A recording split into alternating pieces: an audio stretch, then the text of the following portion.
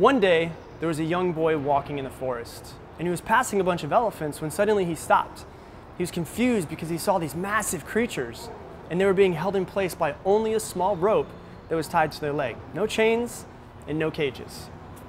These elephants, if they wanted to, could easily break free at any time, and no one would be able to stop them. But they never even tried to break free. So the boy walked up to one of the elephant trainers and asked why these animals just stood there and didn't even try to break away. Well, the trainer said, when they were very young and much smaller, we used the same size rope to tie them and hold them in place. And at that age, it's enough to hold them. And as they grow, they're conditioned to believe that they cannot break away. They believe that the rope can still hold them, so they never even try to break free. And the boy was amazed by this.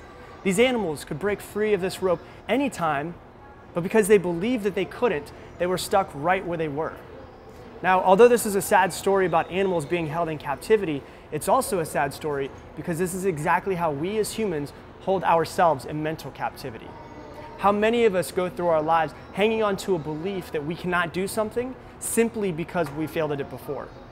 How many of us hold ourselves in place and never release our true potential because of what others have told us?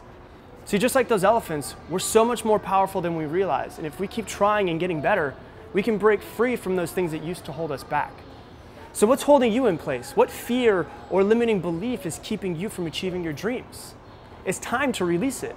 It's time to change your beliefs of yourself, and unlike those elephants, break free from the mental chains that hold you in place. Because only when you release those limiting beliefs will you find out how powerful that you truly are.